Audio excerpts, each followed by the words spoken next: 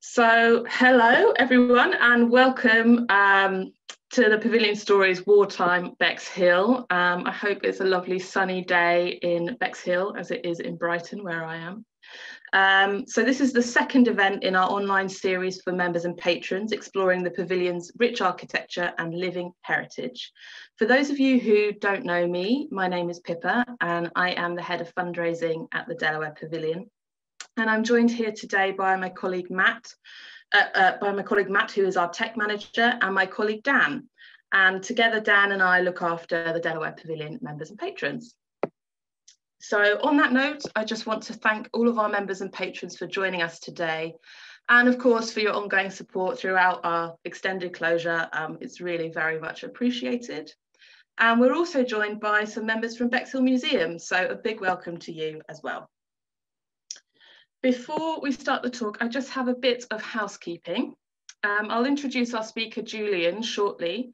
Julian will speak for about 45 minutes, and this will be followed by a Q&A session chaired by Dan. If you do have any questions throughout the talk, you can use the Q&A box, the function on the bottom bar, to type your questions, which both the panelists and all of the audience will be able to see. So please do type your questions in there. We hope to finish the event by 5 p.m, after which we'll be hosting a post-event tea and cake Zoom for about 40 minutes for Delaware Pavilion members and patrons, where you can chat to Dan and myself and each other and say hello and talk all things DLWP. So please do join us. You will have received the link to the tea and cake in an email this morning, but Matt will also post this in the Q&A box at the end of the talk, so you can go straight from the talk to the tea and cake.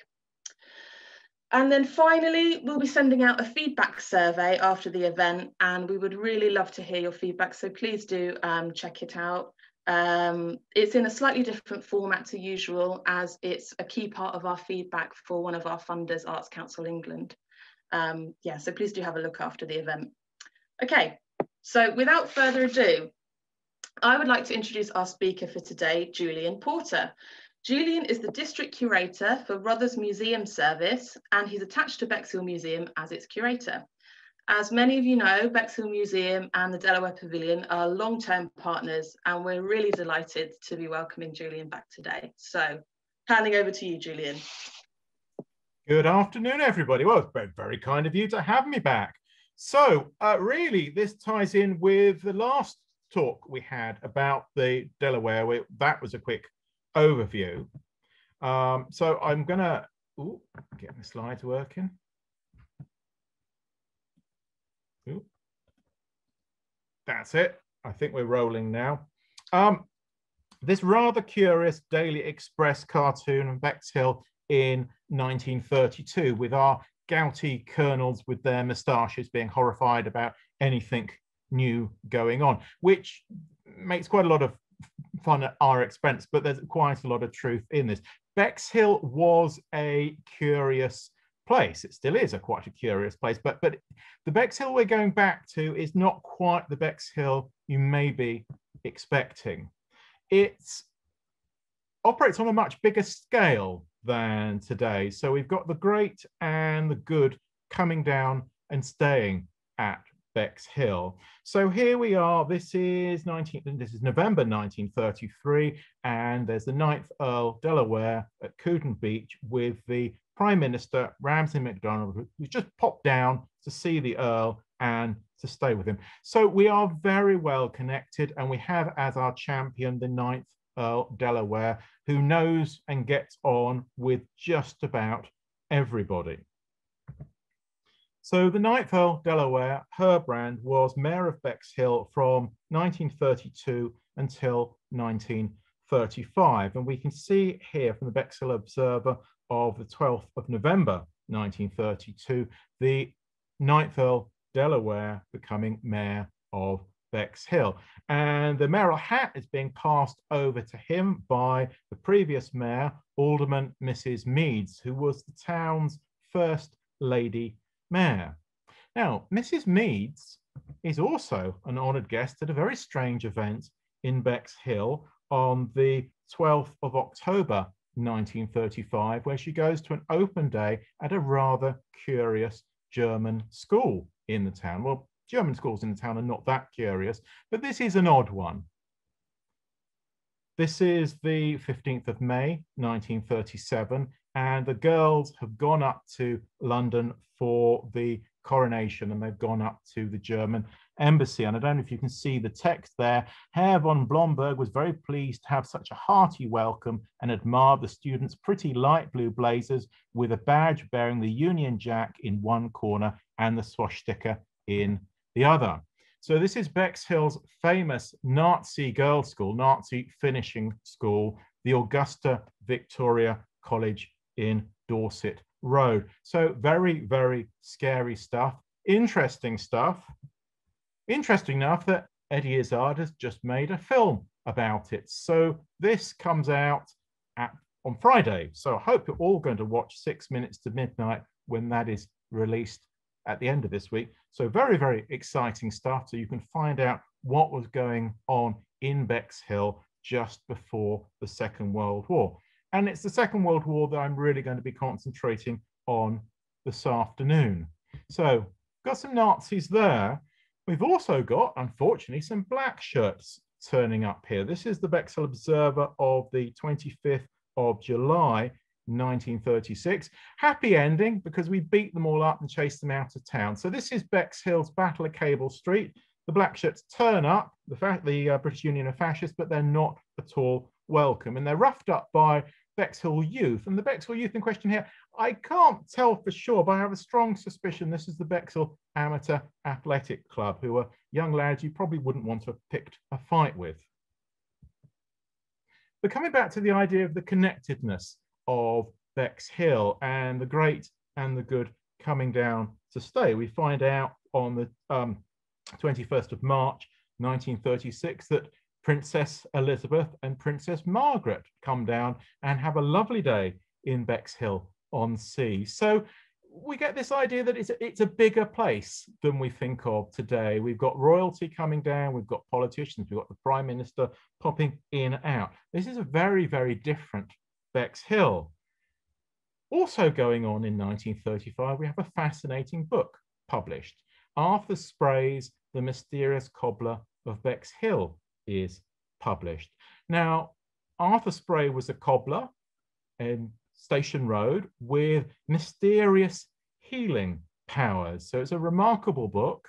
I think we touched on this in the previous Delaware Pavilion exhibition, but it really is an interesting story. So this is all going on the same year that the pavilion is opened. And a very strange gentleman, the Yorkshire yogi, who was known to Arthur Spray, Dr. Alexander Cannon, travelled down to Bexhill in 1935 to see Arthur. And apparently the Yorkshire yogi was treating Edward VIII and had a great deal of influence over him. And there's a connection there to the abdication crisis. So there's all these really weird links going on in the town. But there's dear old Arthur. Don't look him in the eye because he'll hypnotize you.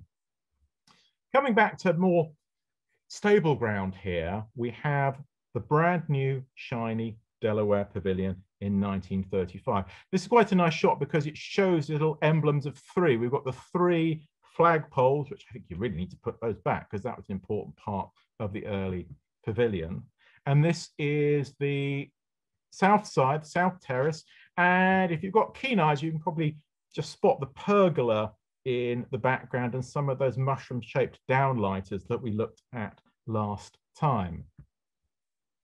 So May 1935, we're in the auditorium looking towards the stage, and we'll be talking about this bit of the building a little bit later on, seeing through the famous welded steel frame to the Hotel Metropole in the background. So remember this image, we'll be talking about that part of the building a little bit later on.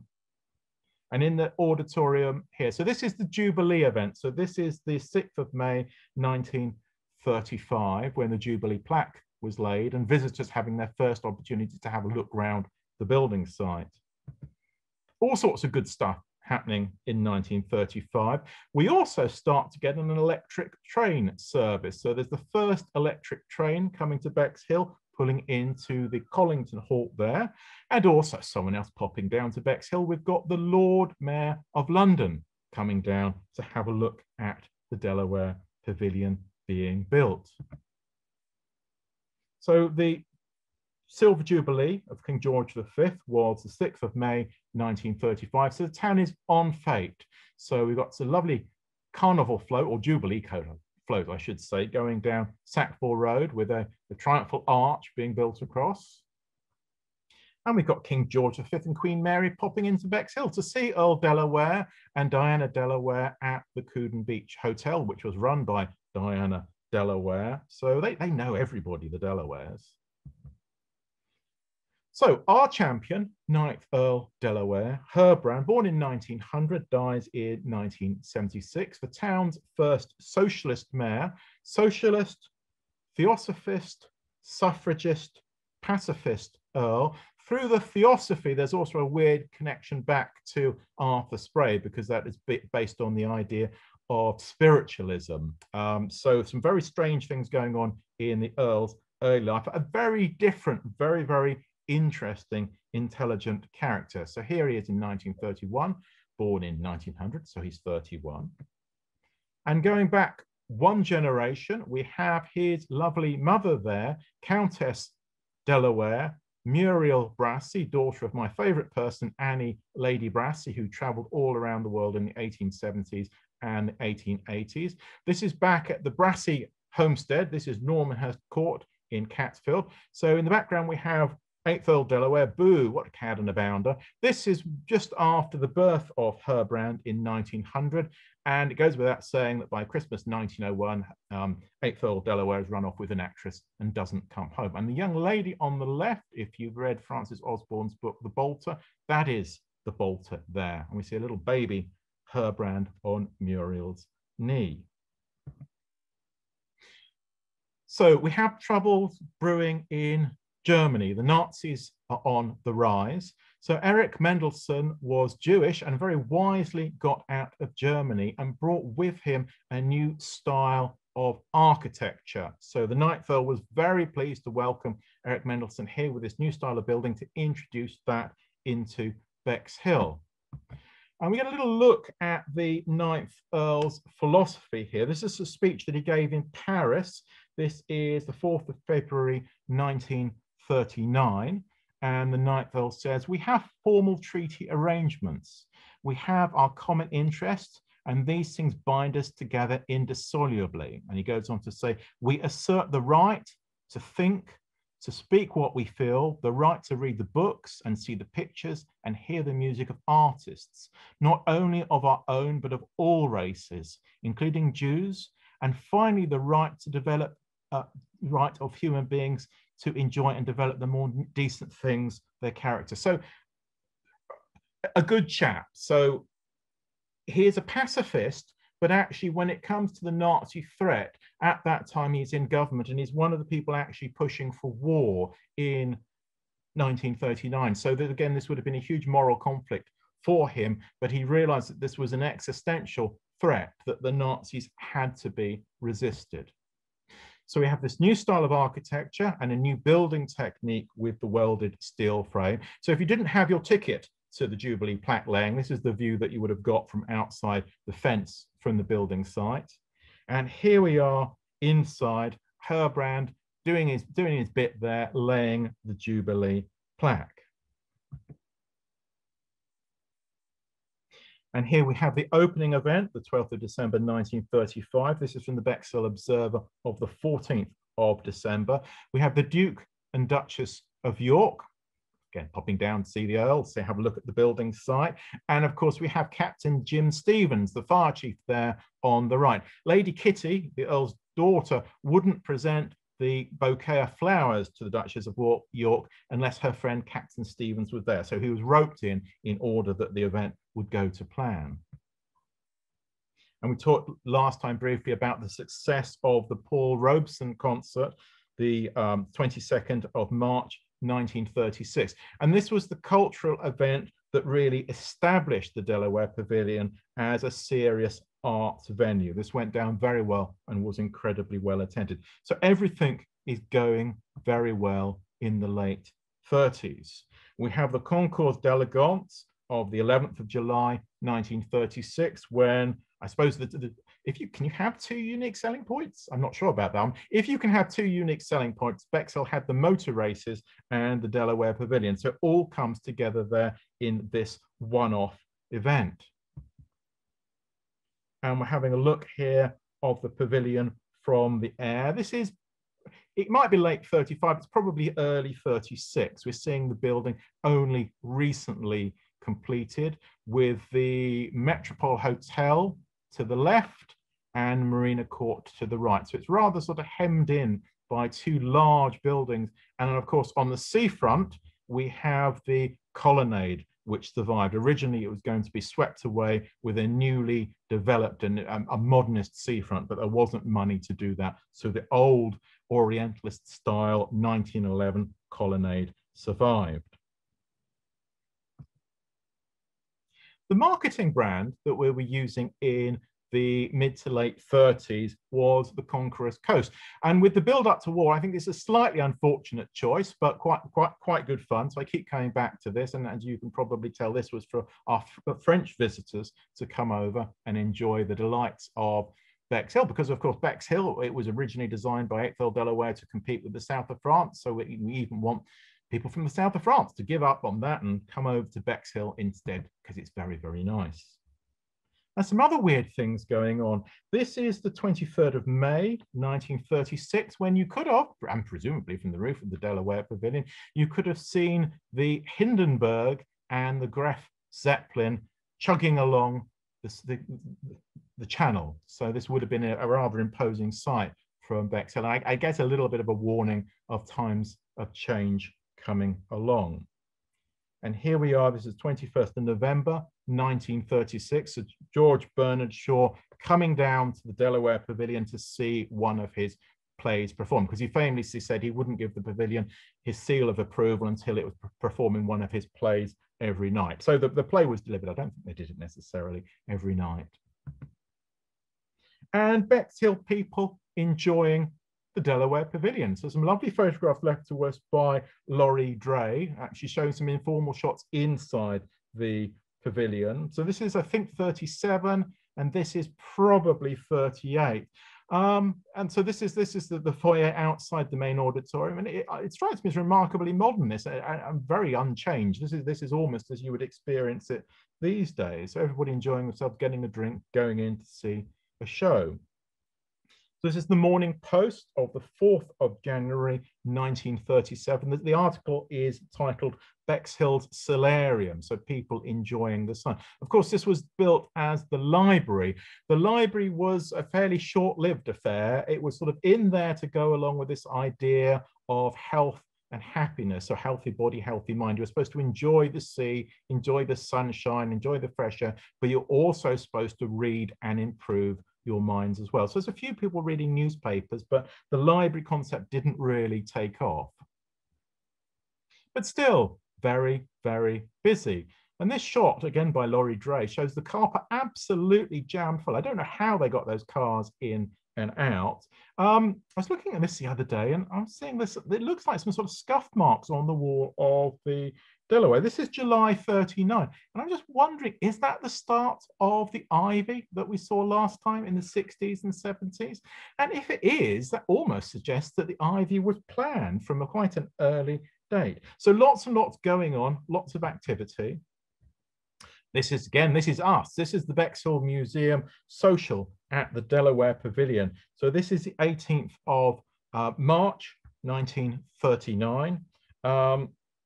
I think that's possibly our old curator, Henry Sargent, in the background there, in the correct position if he was going to be giving the talk there. So we're all in there taking part. And for those who enjoy a bit more the keep fit, we have the Daily Mirror 8. And again, we looked at this last time. I think this is the 3rd of July, 1939. So this is just 2 months before the start of the Second World War. So everybody enjoying a bit of keep fit because somebody else is doing it for them. And there's Mr. Rhodes here, very happy at Easter, 1939, because there's a full house once more. So huge amount going on, very popular. And some nice adverts. So this is 1937. 1938. And if you look very closely, you can see this is actually adverts for Bexhill and the Delaware Pavilion in the Indian press. And the one down at the bottom left is from the Times of Ceylon. So we really have to think of imperial Bexhill. We're embedded within the British Empire, so there's a huge reach for the town. And bottom right, it's nice, a schoolroom of the South. So education, independent schools, very important part of the town's economy. There would be a lot of international interest, and international visitors to Bexhill. So again, it's a very different Bexhill that we're looking back at now. I just wanted to come back to the Bexhill Amateur Athletic Club because in a sense, it's a sort of a parallel project. It's almost a sort of working class version of the Delaware Pavilion. During the Delaware Pavilion build, the Bexhill Amateur Athletic Club are fundraising for their new headquarters on the Down, looking rather splendid there. That's July 1939. They've just managed to get it completed. And because it could be used for war purposes, it was allowed to be completed during wartime. Now, for the fundraising, we have the delightful Highwood Hillbillies, the band that they put together. This is the 13th of February, 1937. They were introduced by a young Arthur Askey, and apparently they were much more popular. Well, according to them, they were much more popular than Arthur Askey. We'll have to take their word for that. But good fun. I'm not quite so sure about this. This is the members of the Bexhill Amateur Athletic Club. This is the 10th of December, 1938. Health and Strength. I think they might have been hanging around with those Nazi girls a little bit too much. So we'll draw a veil over that one. This is a little bit more wholesome. So we've got paddlers and sand castles on Bexhill Beach. This is the 9th of September, 1939. So war has been declared. We're into wartime now. Interesting looking from the beach up to the Delaware. You might be able to see this pergola that I keep going on about in the background. The interesting thing here is it is a three-dimensional structure, so you can see how it would have supported a walkway along the top. And from the same edition of the Bexhill Observer, we can see Delaware Pavilion staff and waitresses working with children on holiday to fill sandbags to protect the colonnade. So it's 100,000 sandbags being used there to protect the colonnade and to create an air raid shelter. And you might just be able to see the Delaware Pavilion and Metropole in the background there. So things beginning to get very serious. More of Laurie's wonderful photographs. He shouldn't really have been wandering around in wartime taking photographs, but I'm very glad that he did. So this is the 14th of September, 1939. You can see more of this extraordinary sandbag architecture for the colonnade. And that sort of beam that goes across, they used to be able to close off the colonnade and charge for concerts, and there was an outer walkway. The colonnade was much bigger than the structure that we know today. And in the eastern dome, there is the old observation post left over from the First World War, which was still very handy during World War II. Amazing air photograph here from the Daily Mail of the 14th of June, 1938. So again, you can see the Metropole Hotel. Also, that's Page's garage there. That's Morris House. We'll have a look at that a little bit later on as well. So this is just before the war. So the Metropole Hotel. This was constructed, or started to be constructed in 1897. It's complete by 1900. It's not demolished until 1954, but it's damaged very badly during the war and is a bomb site from the war times onwards. So it sort of sits there as a bit of a wreck on the seafront. This postcard, which I think is about 1938, intrigues me because, of course, you can see the Delaware Pavilion to the left, but they've modified the shops along the front, almost to try and blend them into the architecture of the Delaware Pavilion. So it's quite difficult to see the join there between the Metropole and the Delaware. So it's quite intriguing. It's used as a RAF billet. So the RAF are put in there, and on the 21st of May 1940, they set fire to it. which is a bit of a problem. So this is during the Battle of France. So France hasn't quite fallen yet, but it doesn't last much longer. And you can still see some schoolboys in the town. So huge event here. That's a view from Sackville Road. And this is a reprint from the Bexhill Observer from 1990, but showing an original photograph of that fire. And then, of course, with the start of war, we suffered very heavy damage from the air raid. So this is actually a 1944 air raid, but it's the best picture of the Bexhill air raid that I've got. And the Metropole is bombed on the 30th of September, 1940. Now, curiously, they didn't take any photographs, or there are no photographs that I know of that show the damage to the Delaware, which was at least as bad as this and probably more extreme. So this is the east side of the Metropole, the side facing the auditorium and then the stage of the pavilion, which took the main brunt of the explosion. So coming back to one of Laurie Dray's wartime photographs, this is the Christmas of 1940. We looked at this at the last talk, and we think the structure in front is this brick or concrete blast wall that was constructed to protect the auditorium so it was safe to use during the war. So that bit was protected. The 21st of September 1940 is when Hitler planned to pay us a visit. So this is Operation Sea Lion, when the German army would have literally landed on our doorstep. So 1940, after the fall of France, we are the front line. We are in desperate trouble. But all is not lost, because Spike Milligan was sent down to protect us. So the other year we did an exhibition about Spike Milligan, on which we did this map based on the 1942 wartime map of Bexhill. I've indicated some of the places associated with Spike, which of course includes the Delaware Pavilion. I've updated it. I've put a little black arrow with AVC on it, indicating the site of the Augusta Victoria College on Dorset Road. But of course, as soon as war was declared, the Nazi girls from the Augusta Victoria College left and went back to Germany. So a lot of what we know of Bexhill during the Second World War comes from Spike Milligan's 1971 book, Adolf Hitler, My Part in His Downfall. And we talked about this rather cheeky quote last time. On Bexhill seafront stood the Delaware Pavilion, named after Lord Delaware Pavilion, a fine modern building with absolutely no architectural merit at all. It was opened just in time to be bombed. The plane that dropped it was said to have been chartered by the Royal Institute of Architects, piloted by Sir Hugh Casson, with John Betjeman as bomb aimer. And so a little bit cheeky, and as we talked about last time, Spike didn't like modern architecture, but actually loved the Delaware Pavilion. So that was an important distinction. Also goes on to talk about the invasion of England, although always imminent, did not stop the reopening of the pavilion for dances by the local Rotary Club. Speaking of clubs, this is another extract from Adolf Hitler, My Part in His Downfall. This is Spike and his gang, known as the Goons, burning the clubs that they had at Millwood in Sidley. So we have the origins of the Goon Show. There's some connections back to Bexhill, and of course they gave us the dreaded batter pudding hurler of Bexhill-on-Sea.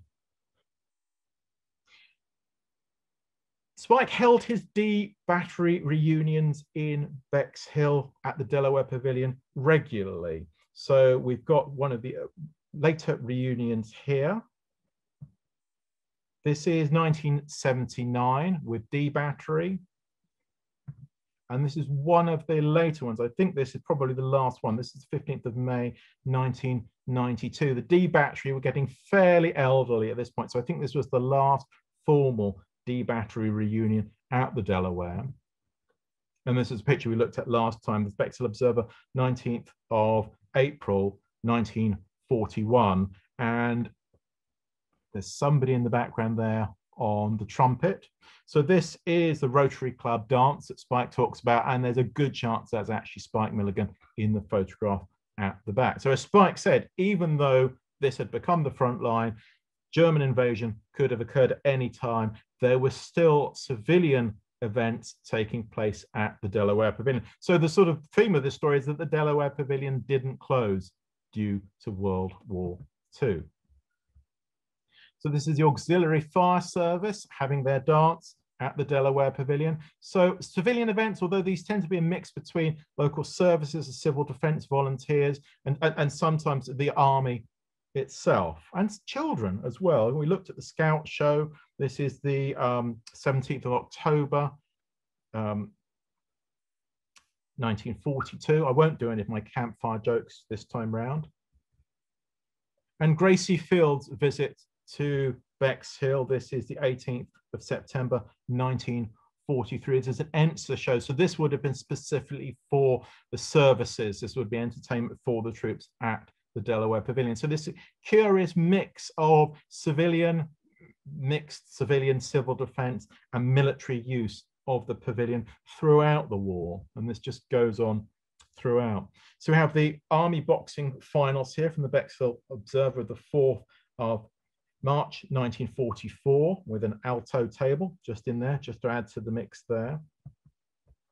And Johann Schreiner, in his 1944 dilapidation and improvement report, actually shows how the auditorium could be permanently upgraded to make boxing a regular thing. And it was certainly very popular during wartime. Another quote here from Spike Milligan talking about boxing at the pavilion. The notice was pinned below the ticket office window in the foyer of the Delaware Pavilion. So it's one of Spike's cheeky stories. So the opposition, this is Lofty fighting Rifleman G. Motts. Lofty not very impressed, saying, "I'm not fighting that until I hear it talk." And the use of the pavilion as emergency feeding centre. So it becomes a British restaurant. So this was an off-ration restaurant that you could go and have a reasonably priced meal.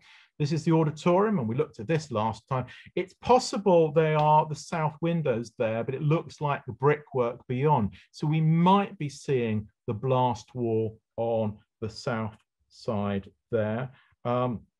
30th of August, 1941.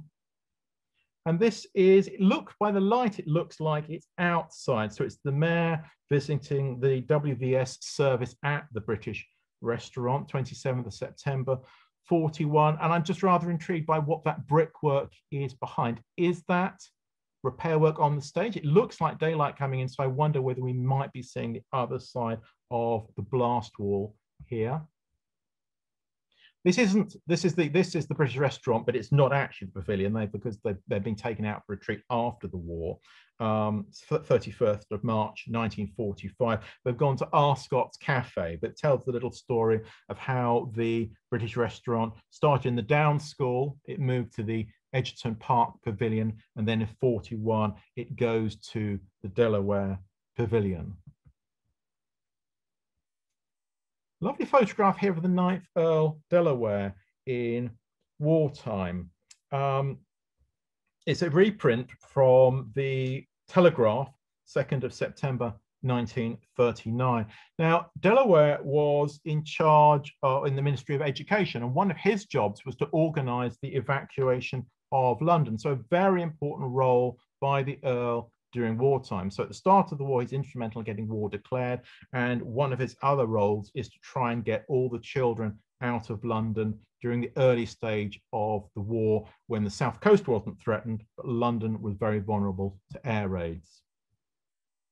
So we see some very professional photographs of evacuees in Bexhill. So some London evacuees in Bexhill Museum with Henry Sargent, looking at some of the taxidermy there. This is probably September 1939. The photographs are so good, I wonder whether they actually got some professional pressmen down to cover this. So it was probably all part of reporting how well the evacuation had gone. And this is the 30th September 1939. Again, it looks like another professional photograph. So they're making, I guess they want these photographs to go back to London so the parents sort of don't worry how the children are getting on. And I think most of them are probably having a great time. We see Empire Day. This is the 31st of May 1941. So this idea, you know, this is when we were part of the empire. So it's a very different world we're in.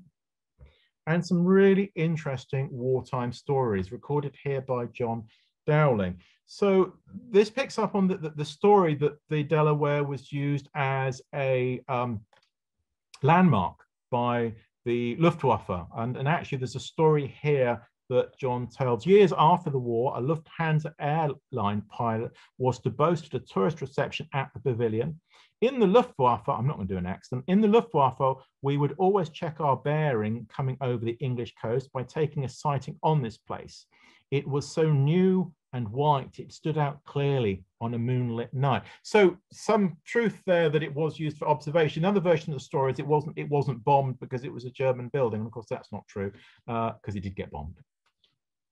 And this other story, which is really, really odd, lights blazed as blitz raged, is the story of a spy in the Delaware Pavilion that would turn all the lights on and open the curtains during the air raid. So it's a wonderful story.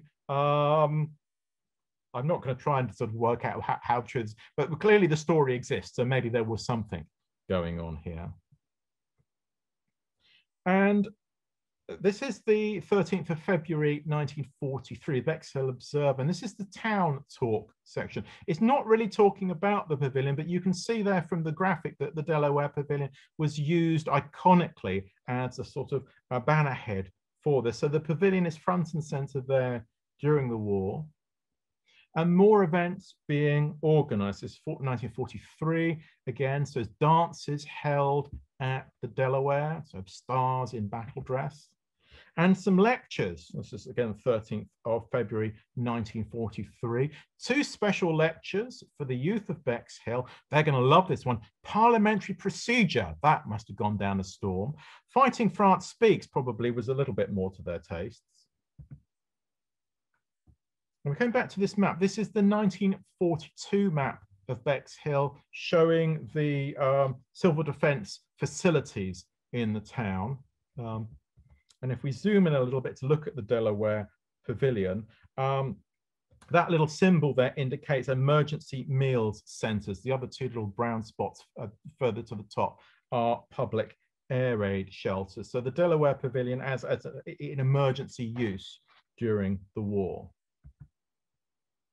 And this was a map that was put together, I guess it's just after the war, 1945, showing where the high explosive bombs landed on the town. So the town was extensively damaged during these air raids, and these are only showing high explosive bombs. There would have been thousands of much smaller incendiary bombs dropped on the town as well that are not recorded here, too many to record.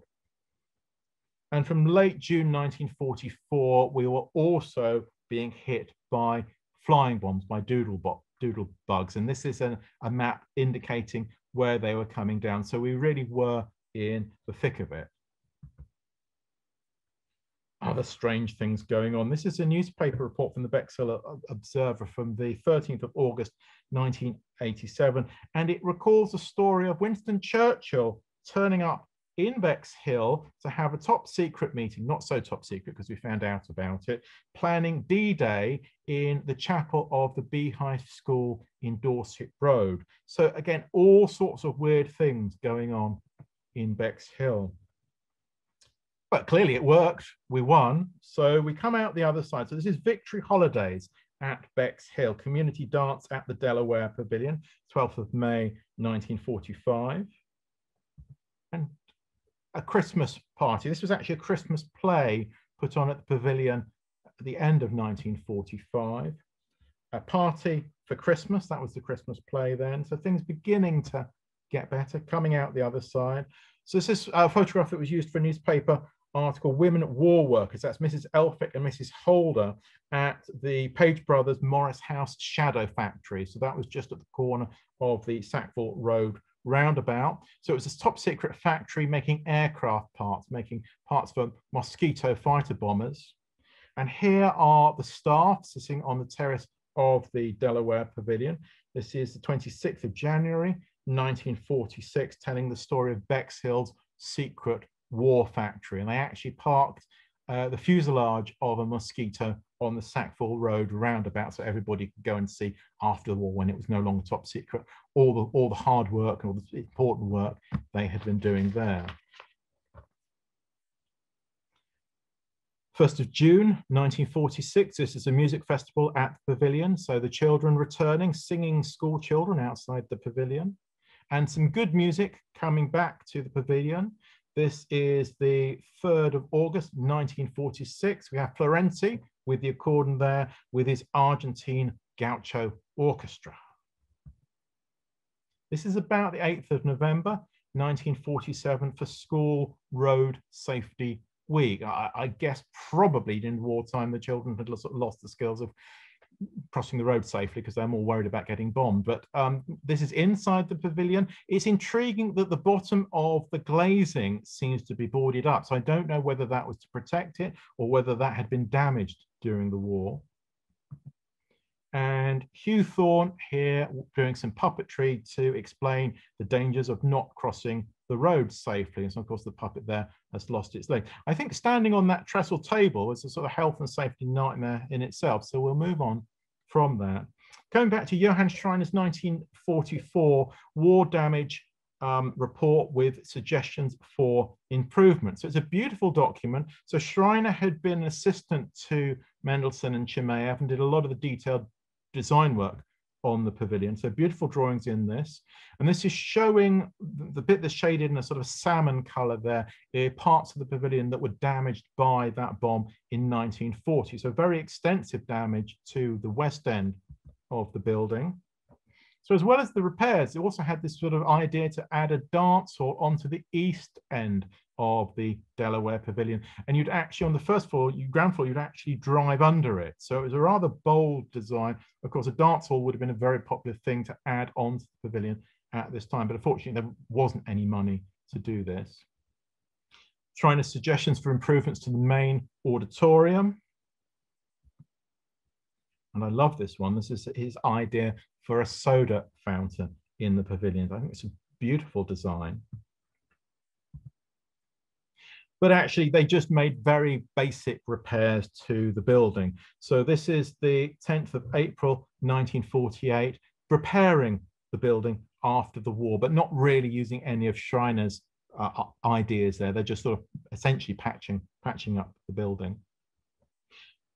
So some lovely drawings from a guidebook. This is Winter in Bexhill, 1947. The guidebook had actually been prepared in 1939. So it actually was a pre-war publication that never got to be released. So it was re-released in 1947. But it shows the pavilion and the terrace, how it would have looked just before war in 1939. And that's a view from, I think it's actually from the roof there, isn't it? Looking across Pevensey Bay to Eastbourne. So all that little stretch of coastline that the Germans were planning to invade, but we're safe now by 1947. And this is cutting, this is the 25th of October, 1947. So it's a problem, they describe it as a problem play. This is Frida at the Delaware Pavilion. And the interesting thing is an early role for Andrew Sachs at this production. So he would only have been 17, so another Jewish refugee. So some interesting things going on at the pavilion. And actually, the observer points out, special praise goes to Andrew Sachs, who portrayed the schoolboy, Tony Dawson, with remarkable insight into the moods and mannerisms of a growing youth who hopes there will be a war in which he can take part when he's old enough to enlist. So some really interesting people taking part in post-war productions at the Delaware. And we looked at this lovely program last time. This is bubbling over. 1947, the big summer shows are coming back. But of course, 1947, this is when the empire is coming to an end. So a big period of change for the world and for Bexhill. But the big summer shows are back. Still a lot of interest in the town. In the summer of 1949, a film crew was down to film Double Confession. So this is the observer of the 13th of May 1950 when the film was released, and lots of local people ended up as extras filming Double Confession. And a bit more filming, this time taking advantage of the bomb site of the Metropole Hotel. So this is the 19th of April 1952, and they are filming Potter of the Yard, starring John Laurie, who of course is much better known for Private Fraser in Dad's Army. So this sort of association between Bexhill-on-Sea, Warmington-on-Sea, Dad's Army, that's a whole other subject, but very interesting. If you think about the geography, it would have been Dad's Army that was protecting our stretch of the coastline. I haven't got an exact date for this. It's about 1950. It's before the Metropole is completely demolished. But it's a remarkable view from the beach looking up towards the colonnade and Delaware, with the huge bomb site of the Metropole looming up in the background there. So wartime Bexhill is something we're very interested in at the museum because, again, working with Eddie, we have the 1940 winter wartime model railway, and this is the central station in part of the railway layout. And another part of the series, Bexhill Women War Workers, we spotted here. This is Miss J. Izzard helping out on Bexhill Station. I think, yes, that is, I'll go back to a Delaware one. Oh, no, I'll cancel that. I'll go back to a Delaware one, and that's it. Right, everybody. Are you still there? How do I come out of this? Hello. There you go. Is that all right? Did you want that picture back up? If you would like to, yes. Okay, So thank you so much, Julian, for that. So we've got a few questions that have come in during the talk. However, if anybody would like to add more or has anything that they want to ask, please do fire away using the Q&A box at the bottom. So I'll go in kind of chronological order. Firstly, Nick has asked, going back to the pre-war period that you covered, Mick Feathers said, we're very lucky to have one of the first modernist buildings in Bexhill, but was it the first in the UK?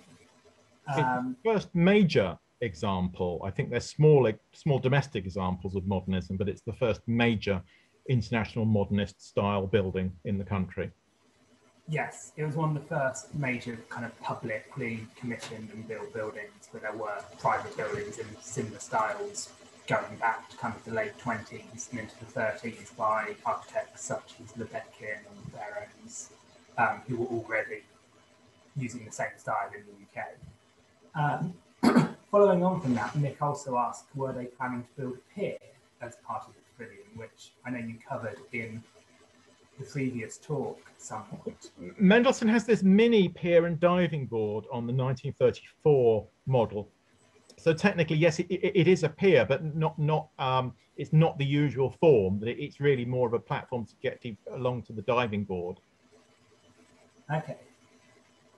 Moving into the war itself, Christine Gauvier has asked, what was the population of Bexhill during the war? Oh, goodness. Do you know how many service personnel there were either in the town or from the town who were serving? Well, Kristen, you've caught me out there. No, I'm not entirely sure. The town is largely depopulated. You had to be in a reserved occupation to stay in the town. I think the other problem is it's fairly fluid, that people are coming and going. We end up with a larger population at the start of the war because we've got the London evacuees coming down to Bexhill. Following the fall of France, a lot of people get out, and all the London kids go and all the Bexhill kids go, and people in non-reserve occupations go as well. But then they start to drift back. So, and there's not really very good record keeping. So we are partially depopulated, but it's not exactly a ghost town. But I don't have the exact numbers to hand, I'm afraid. So I apologize for that. But there are lots and lots of soldiers down here. And again, that changes depending on which part of the war we're looking at. And by 44, there are a lot of commandos billeted in the town. And quite often they're put in people's houses as well. So there's a lot of troops down here. Okay, and then a couple of questions, one from Mick and another one from Derek Mitchell, asking about Eddie's film 6 Minutes to Midnight. Were you involved with the research at all? I did a little bit of research, yes. Okay, how did that come about and what was your involvement?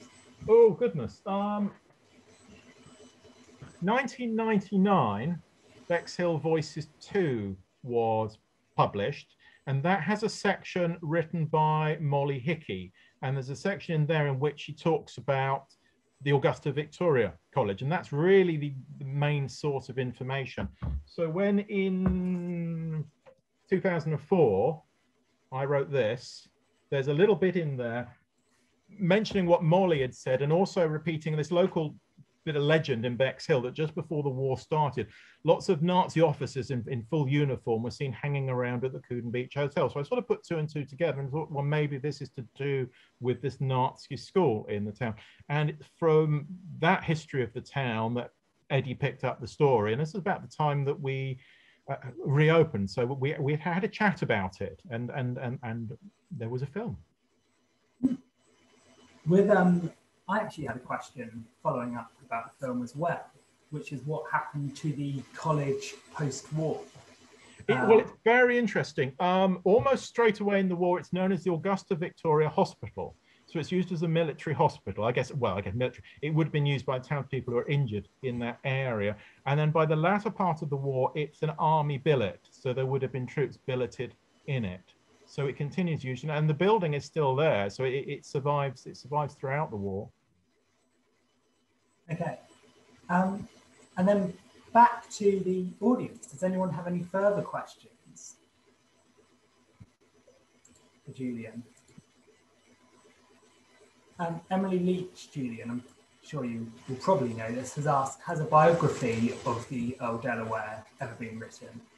Oh, there's a very good book by Alistair Fairley, who did the big Morrill Delaware Pavilion book. But Alistair's earlier book called Bucking the Trend is excellent. And as far as I know at the moment, that's the best book on the 9th Earl Delaware. So it's Bucking the Trend by Alistair Fairley. Okay, brilliant. Emily says thank you. And then David has asked, he says another Nazi connection is Heinz Linger, who was Hitler's valet, staying in Bexhill in 1945 during He was here. He was here. Do you know anything further about that? Well, he's in the bunker with Hitler. It doesn't end well. He's picked up by the Russians and then ends up in a gulag. And then in the 50s is released and does a sort of lecture tour in Britain, and then ends up staying at the Devonshire Hotel in Bexhill. So it's bizarre. Hitler's butler is staying at the Devonshire. And I just imagine just walking along the coastline thinking, oh, the Führer would have loved this. So it's bizarre. It really is bizarre. Fantastic. So unless there's any other further questions, I'm just going to thank Julian once again and pass back to Pippa to wrap up. Well, I mean, you took the words out of my mouth, and just to thank you and Julian for that great Q&A session, and thank you to everybody who's asked questions. Matt is going to be posting the link to the post-event tea and cake in the Q&A shortly. And you will also have received it in an email this morning. So if you do want to join us to have a chat after the event on Zoom, please do come and join us. And again, thank you so much, Julian, for another really informative talk and for kind of digging out those gems from the Bexhill Museum archive. We really appreciate having you. So thank you very much.